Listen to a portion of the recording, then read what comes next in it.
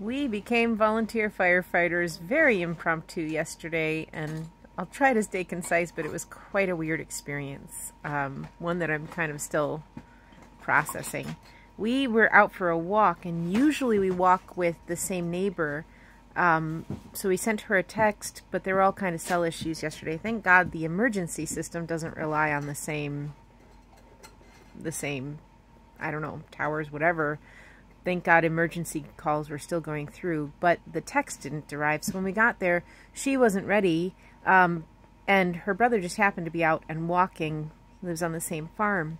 It's actually the very first time we have walked with him, and it turns out to be a godsend for two reasons. One, because he was irreplaceable help in what wound up happening.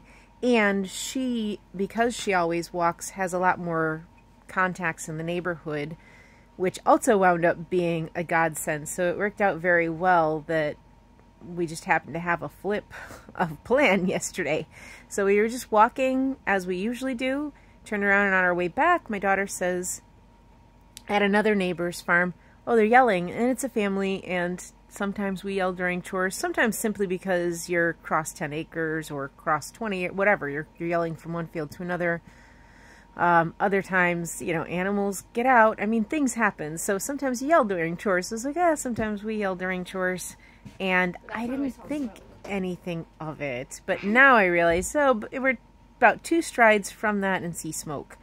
And, you know, the human mind is pretty incredible at, like, just thinking everything's okay.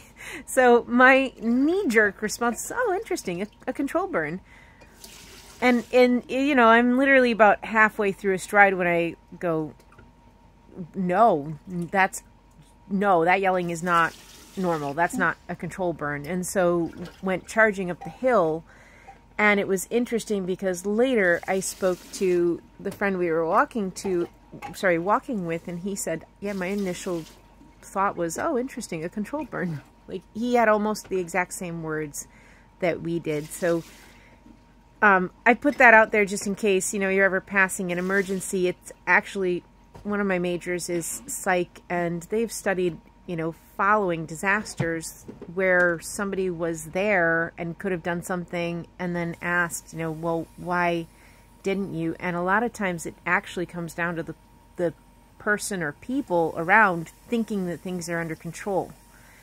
Because the human mind is very good at, oh, it's fine.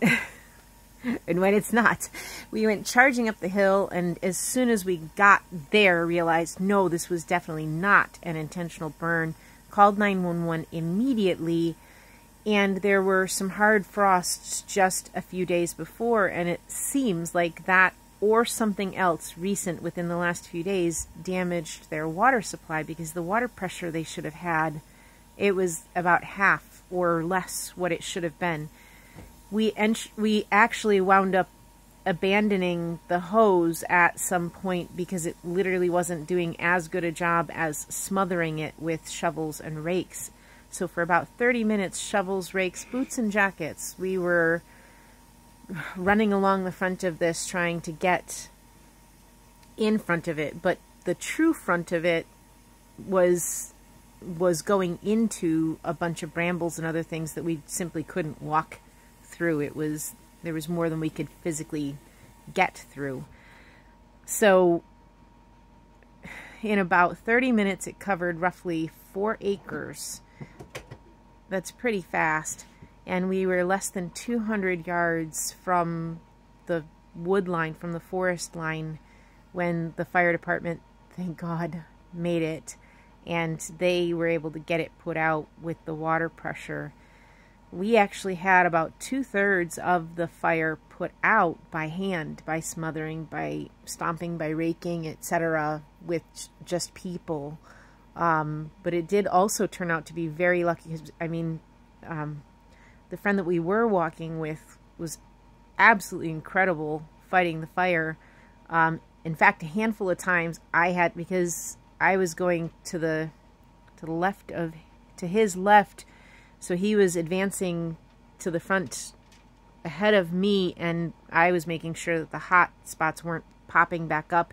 And a couple times he was nearly on fire because it was popping back up because he was trying to rush forward as fast as he could. And so I was coming behind with, you know, my jacket with boots, stomping it out to make sure that it wasn't reigniting as we went. But he's incredibly fit, and so that was an unbelievable workout because we're running back and forth, smothering things, you know, digging up clay and just trying to get the fire out, stomping, running. It was nuts. It was nuts.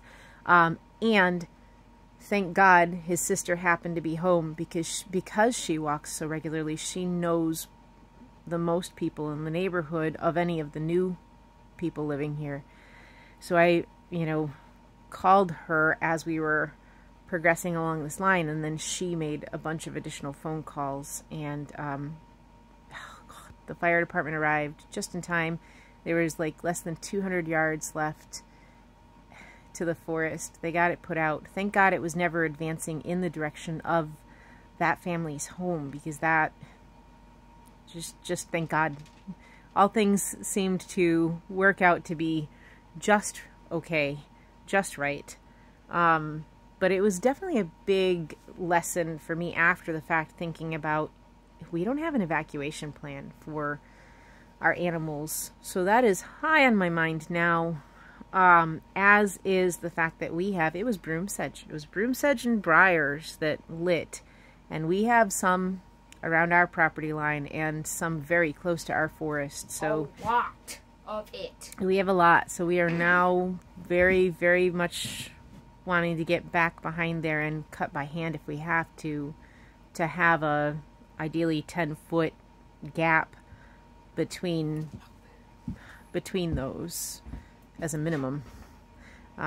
It also definitely made me think more about a horse team, because we can't get, part of the reason why that forest connects every property in this area is because that is too steep to get typical heavy equipment on. So it would have to be a horse team to get back into their, I mean, some people use skid steers and get close enough to the slope, and then I guess a winch is what they're using, but it takes different setups. It's not your standard tractor to pull things out of the forest, but it definitely made me think far more seriously about how to get that cleared out.